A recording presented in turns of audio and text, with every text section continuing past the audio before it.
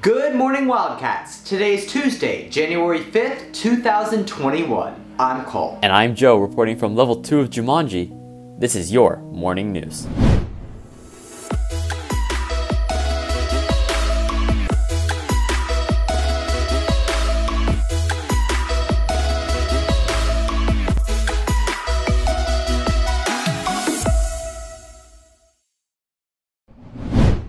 The SOS Scholarship is a needs-based scholarship for first-generation female students. Applications are currently open and are due February 11th. Lions Club is giving away a $1,000 needs-based scholarship. The deadline for your application is February 12th, 2021. Please see Ms. Mora for more details. Now, to Tyson for his review of 2021. Yo, what is up everyone? We're back at it with another review, right? But this time, we're doing a review on 2020.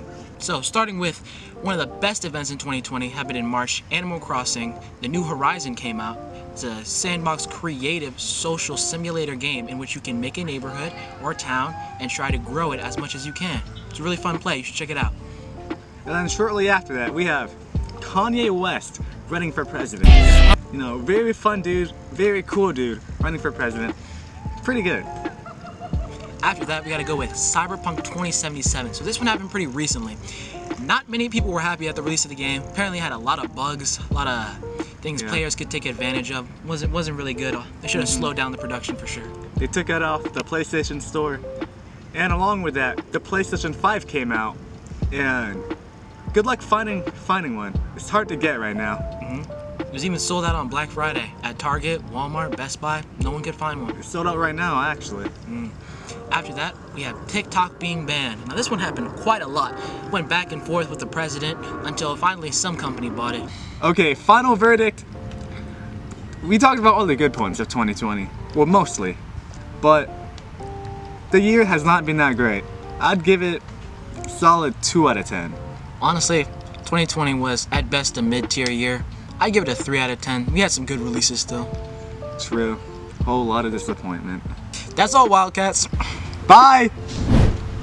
In sports news, girls soccer faces off against Seminole High School in an away game tonight at 5:30 p.m. Boys basketball has a home game against Colonial at 6. To purchase tickets, go to gofan.com. Girls flag football will begin conditioning this week after school, and there will also be an informational meeting on Friday after school. Please, bring your own water and your own mask. Thank you. Well, that's all the news we have for you today, Wildcats. Have a terrific Tuesday and stay tuned for a video about face-to-face protocols.